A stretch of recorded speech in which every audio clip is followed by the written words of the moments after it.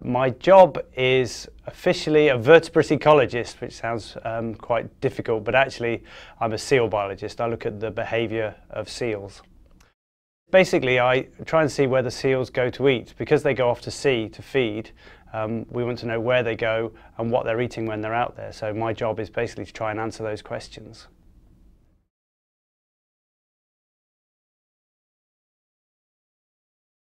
Well, originally when I started working for bass, I did 2.5 years in the Antarctic, all in one go.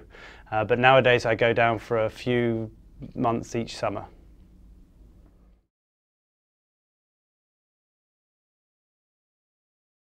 One of the great things of the job is it's so varied, but in a typical day, I get up in the morning and we go over to a beach where we have lots of tagged seals, where we know which mums have given birth to which pups. And there we weigh the pups to see how much they've grown, count how many are born and such things.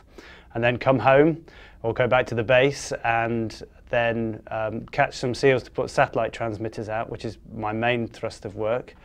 And then after that we go back to the study beach to see if any more pups have been born, and then hopefully get back in time for tea in the evening.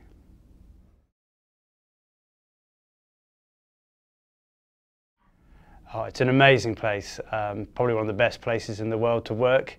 I love the wildlife. I mean, that's my passion. So being surrounded by animals that aren't necessarily afraid of people, well, in fact, most of them very much not afraid of people and will come up to you quite closely. So just being able to sit amongst seals and penguins and see whales in the sea is fantastic.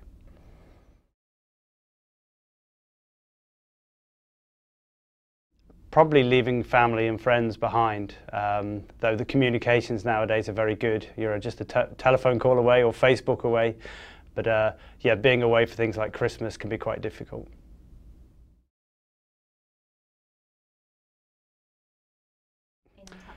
There's very little spare time, but as my job's so interesting, it doesn't matter. But usually things like photography or just going out for a walk and sitting amongst the animals and just soaking it all up. It's just such an amazing place.